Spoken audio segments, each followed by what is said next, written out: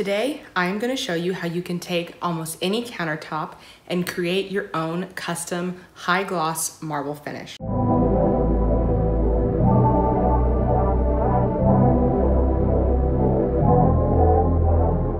So I've already done the first couple of steps on these countertops and sealed one of them, and I'm about to seal this countertop behind me. But I wanted to walk y'all through the steps that I took to change this from the brown silestone that it was before to this marble finish that it is now. Here's everything that you will need to complete this look.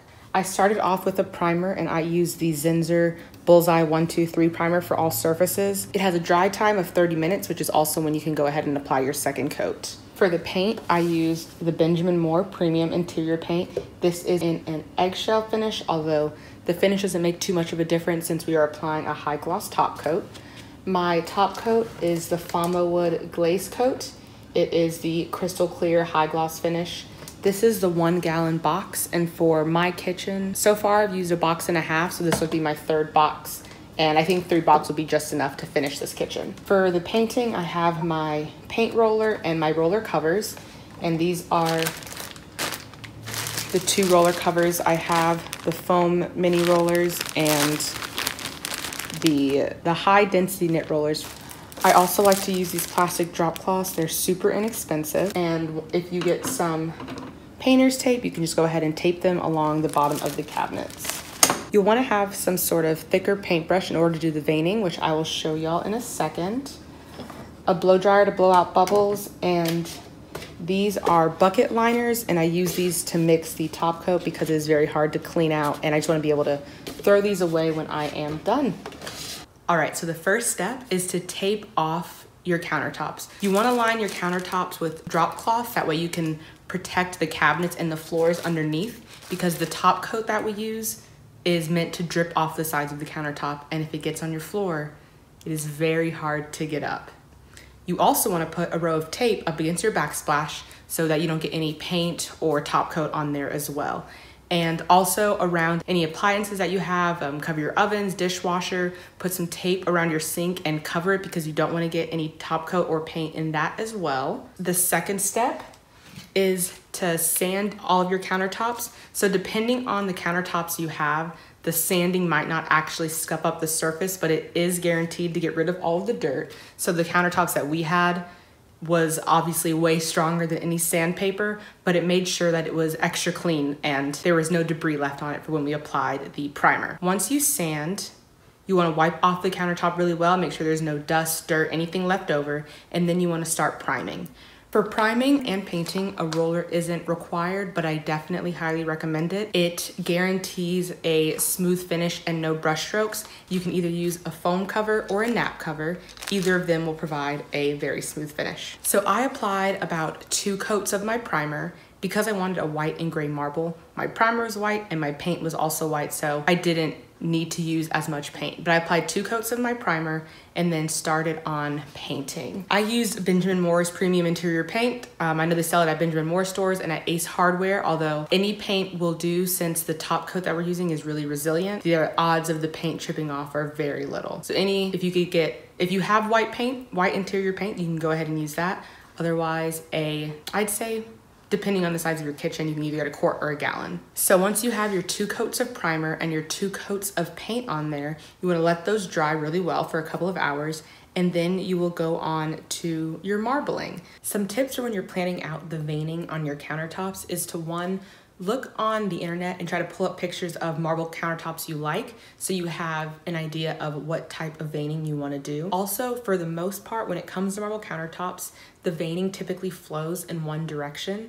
So for this room, I wanted to come from the front corner of the room to the back. So on each of the countertop pieces, even though it's not all directly diagonal, the veins typically all come from the same area. Another way to make the countertops look more realistic is to extend the veining over the countertops. So if you have it going this way across and then you get to the edge, just extend it down a little bit.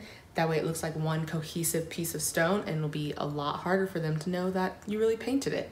Because from first glance, these look just like marble countertops, and I am no artist. So if I can do it, you can do it. I promise. Super easy, super fun. So I already painted these countertops, but I did it before we installed the sink. So I will also show y'all how to fix up some mistakes in the paint if you happen to use the countertops before you have the time to seal them. When we were installing the sink, we had to, put it on the counter and move it around. So some of the paint got scratched up. And I just want to show y'all how I fixed that. So I have some sandpaper right here on a little sanding block.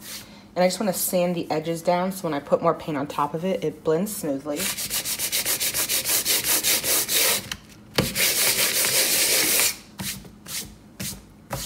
And then here's the paint I used. And the goal here is to not get it on the veining. So I'm just trying to fix the white spots.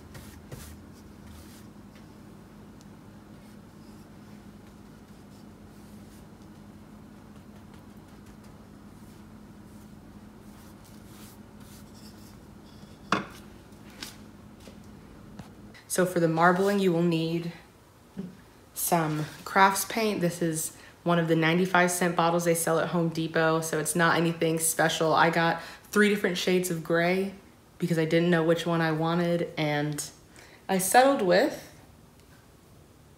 slate gray. So I used slate gray to do the veining on here, and I will show y'all how to do that. So the main trick to this is keeping your paint wet and using a loose hand. So I am going to work on extending this line right here. Since I just painted over it, I kind of want to add another vein to this. So I am going to dip my brush in the paint and then with a loose hand and a rolling motion, just drag it along.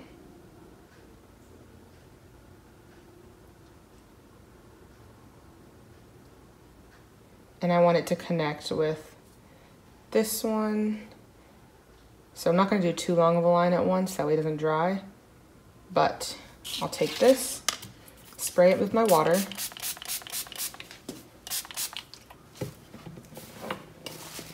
And then using the paintbrush, I'm going to feather this out.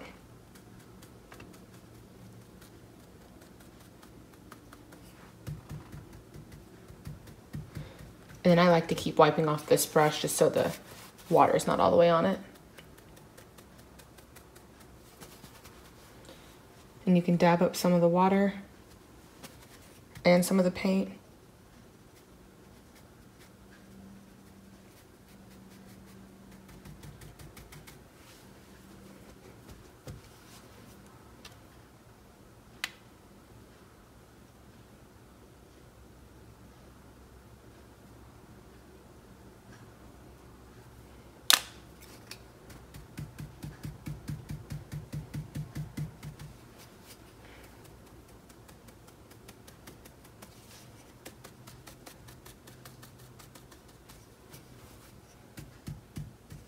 And then once you like how it looks, you can either let it dry. I like to dab up some of the excess paint.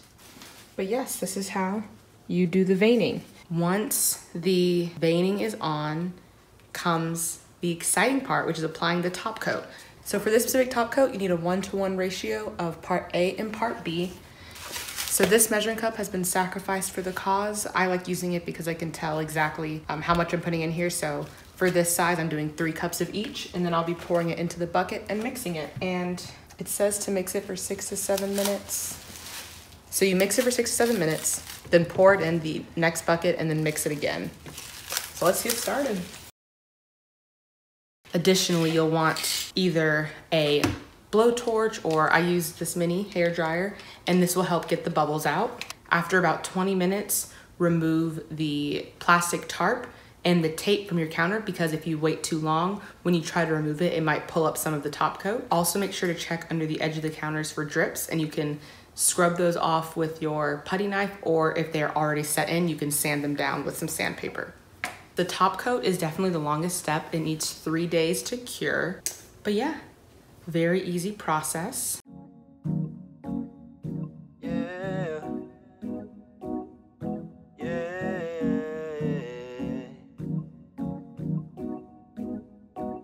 I've been trying to make my wallet fold all day. Cashing in my dreams, big payout. Underneath my money tree, big shade out. Now these models wait on me for baby. Tell me why your heart's so cold. Can't say, can't wait, I ain't got all day now. Time is money, watch my face, don't shortchange me now. I ain't got nothing to say, but just hear me out. Cause it seems that you like this, need you to write this thing you've been feeling all day. Think I got a side piece, told you that's not my thing, just gotta communicate. That's why we got so many problems now. Keep it A-con and you don't let it out.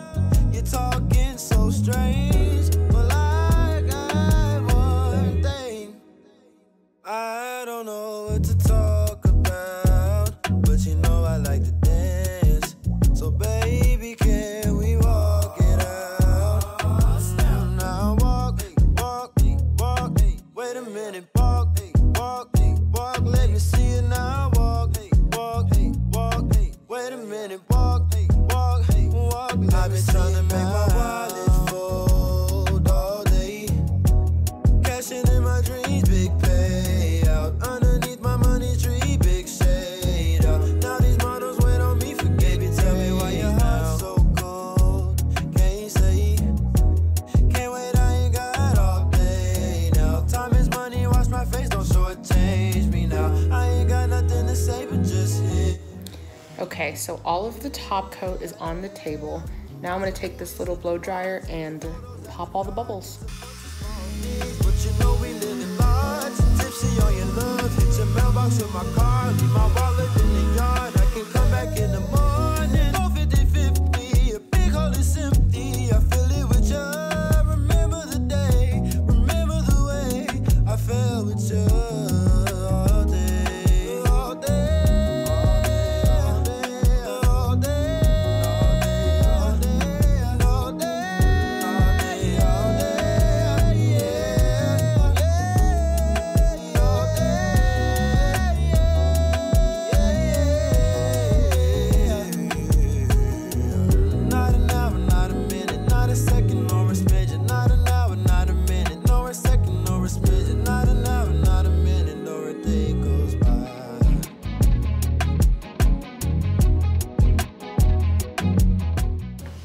That is it for today's video. If you like the result, please give this video a thumbs up and subscribe down below for more content just like this. Also hit that bell icon so you will be notified every time I upload a new video. And if you try this DIY out for yourself, please tag me on Instagram at RachelWhiteLife so I can see it and share it with everyone. I hope you'll have a great day. Bye.